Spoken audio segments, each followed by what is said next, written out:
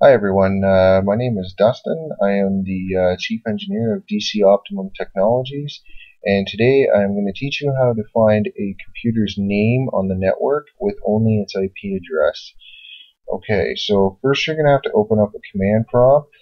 You can do this in Windows 7 by clicking Start and then typing CMD in the search menu at the bottom of the Start pane. Or if you're an XP user, you can click Start and then click Right on the right hand side of the pane. Click Run on the right hand side of the pane, and then type in CMD in the Run command and press Enter. And then this screen will come up, and you can type, at this point you type in NBT stat and then a dash, a capital A, and then the computer's IP address, which in this case will be a server. So you will notice that once you type that in, a whole menu is going to come up.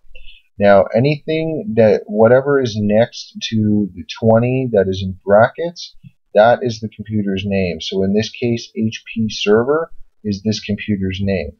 So just to verify that its IP address is 192.168.0.153, we can go ahead and ping HP server, and you will notice that pinging HP server 192.168.0.153. Now, a lot of people, you might be thinking, well, why don't I just ping the IP address? Well, because if you ping the IP address,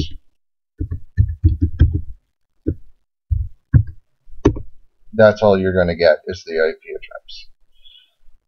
Okay, well, this pretty much concludes our video for how to find your computer's name over the network with just an IP address. If you have any questions, please feel free to ask them. Thank you very much.